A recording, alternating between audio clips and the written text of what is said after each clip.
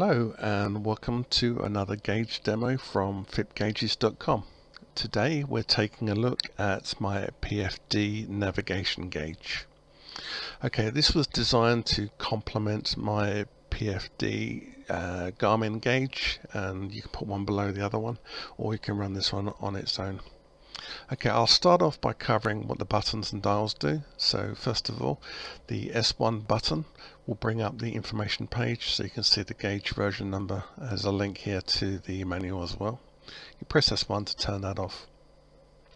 S2 toggles the wind direction by 180 degrees. So there's some debate on whether the pointer should point towards the direction the wind is coming from, or it should point in the direction the wind is moving. So you have the option of changing that around depending on your preference. S3 and S4 are used to set the trim center. On the right hand side here you have the indicator for where the trim is currently, and the S3 and S4 will center that.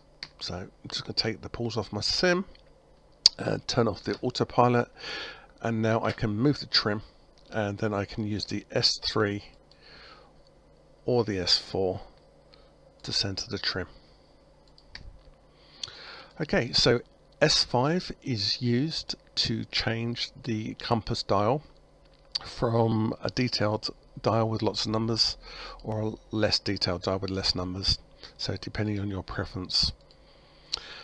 S6 is used to change the transparency of the left and right bars, and there are 4 levels from off, light, medium and dark.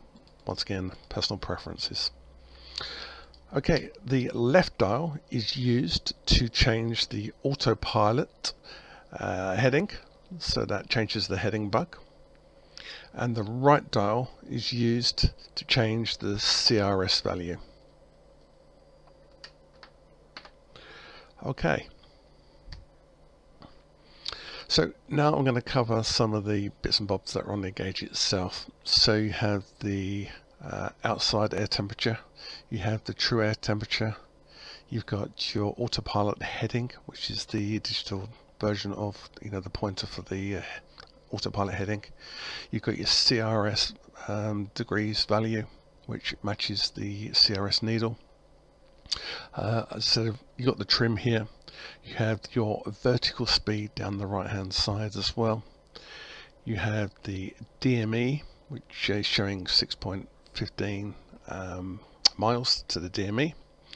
You have fuel showing 96% fuel remaining, and also you have the fuel remaining as a time as well, so 23 hours 34 minutes left. You have the wind direction, as I mentioned earlier, and you have the wind direction in degrees, and also you have the wind speed there as well.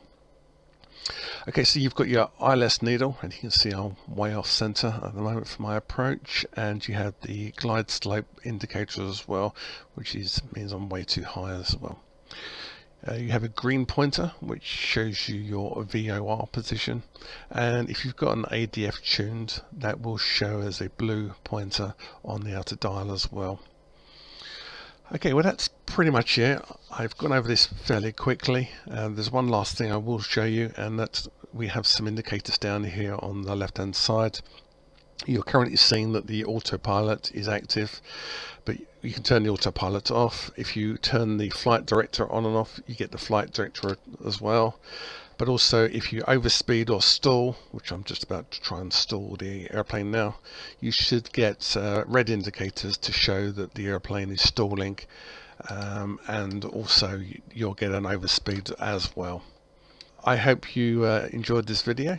I hope you found it useful. If you haven't subscribed, please do so, and come back and check out some of our other videos soon. Thank you.